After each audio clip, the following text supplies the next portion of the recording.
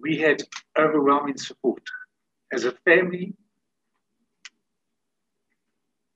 we did not realize how many people Leigh's life touched.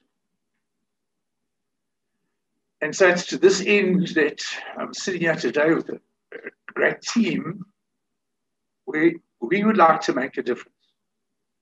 This is not about Leigh, it's about all the Leighs that are out there. It's about those people that don't have a voice and haven't been able to get to where I am sitting here today to talk about their grief and to talk about their frustration.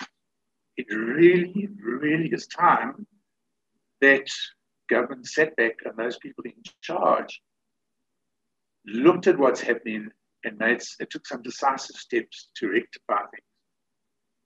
The talk show can't keep on going. The talk show can't keep on going. When Moodley was sentenced, he got a life sentence.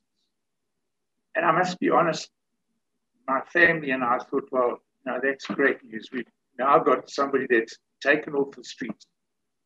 And in the old South Africa, there was a thing called the death penalty. And we don't subscribe to the death penalty.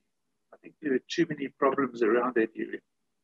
But what we do believe is that if somebody gets life, it has to be a responsible sentence, and that sentence has to be carried out. There can't be loopholes found along the way to achieve the KRAs of correctional services. And Luke spoke about that. I feel so strongly about it. This is not a KRA for correctional services. This is KRA for us as citizens of the country. We expect you to look after us, not too worried about looking after the criminals. They put themselves there. We did not put you there. We are trying to live, and 99% of us are solid citizens of the country. We are trying to live a life that is responsible, crime-free, and something that we can add to and contribute to building the country.